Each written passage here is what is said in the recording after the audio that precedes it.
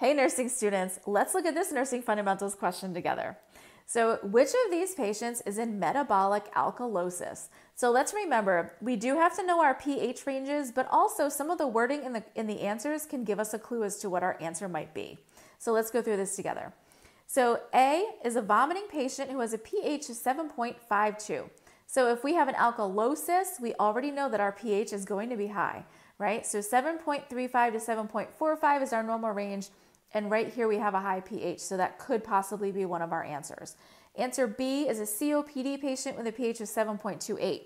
So two clues here. 7.28 is acidosis, so that's not alkalosis.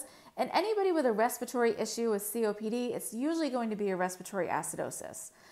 Answer C is a patient with a blood sugar of 500 and a pH of 7.3.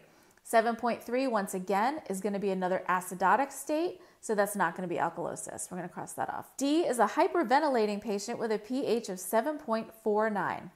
So automatically, we obviously can tell that this is alkalosis, but we're looking for metabolic. So if we have a patient who's hyperventilating, the cause of this pH is going to be related more to a respiratory cause. So we can go back and look at our wording here. A vomiting patient with a pH of 7.52 is likely going to be a metabolic alkalosis.